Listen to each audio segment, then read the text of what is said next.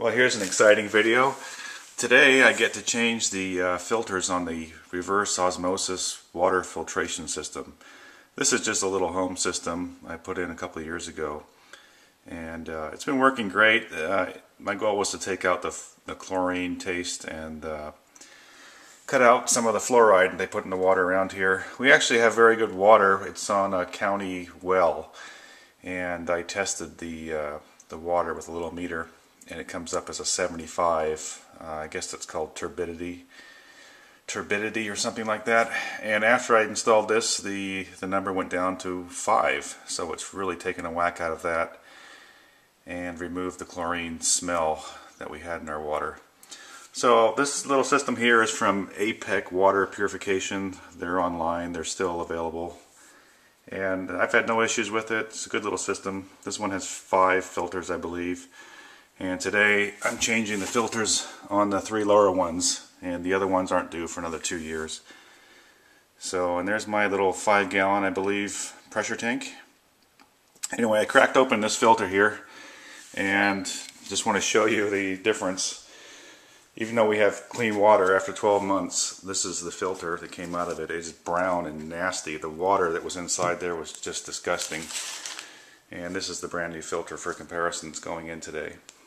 So in 12 months, even with really pretty clean water, well water, it's amazing how dirty these things get. Now, these things are simple to change out. The first step is obviously to turn off the water. There's a line that comes into this system here. So under my sink I turn off the water, and then you turn off the pressure tank valve. You just turn it 90 degrees till it's off, blocking the water. Then you go to your dispenser and you let some water out and let the pressure off. Then it's just simply a matter of unscrewing these guys. And if they're really stiff, they give you a tool here, and you can hook on here and unscrew these.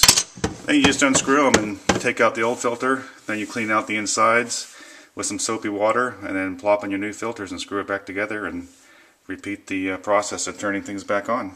It doesn't take but 5 or 10 minutes. And here's the second filter here. Notice a little bit of sliminess right here. Much cleaner than the other one, but still that brown water is present here. It's definitely not very good. A little bit past due for a change here. Let's have a look at filter number 3. Again with the sliminess around the top. Filter looks clean actually, and the water is a lot cleaner.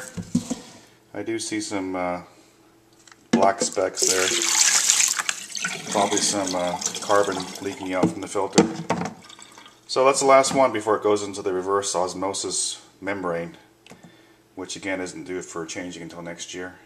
And turning the water back on, it's a little disconcerting because you hear water trickling and flowing like there's a leak, but it's just the filters filling up, hopefully. But I'm watching closely here. So far so good.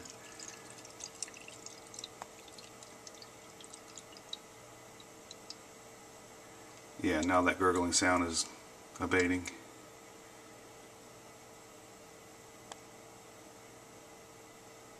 So let's conclude this highly exciting video with a very scientific test.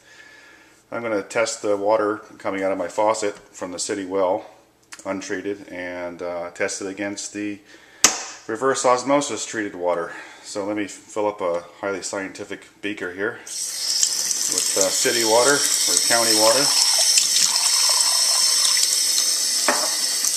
And I've already got some of the reverse osmosis filtered water in this guy here. So what I'm using is just this cheap meter that came with the water kit. The water, the whole water system I bought a few years ago, and it's zeroed out. First we'll test the county water, and I get a reading of 82.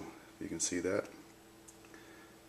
And I guess it's called turbidity. This is just a measurement of how much particulates are in the water, which is indicative of contaminants and pollution and whatever. And now I'm going to rinse this off to be fair.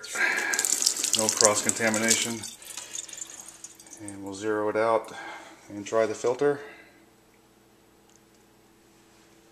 And we get a 005, which I would conclude is darn near distilled water.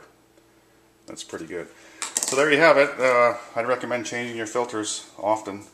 This is just 12 months of family use here. You can see the color of that water belongs in a ditch. And so now we're all changed and we're good. Hope this helps somebody. I hear something alarming, if you can hear me. I was just walking by in this thing after 10 minutes after changing the filters, maybe 5 minutes. Bunch of gurgling and bubbling, and it was just the air purging through all the. Once you open the system up, the air gets in. So I thought I was having leaks everywhere, but it was nothing to be alarmed of.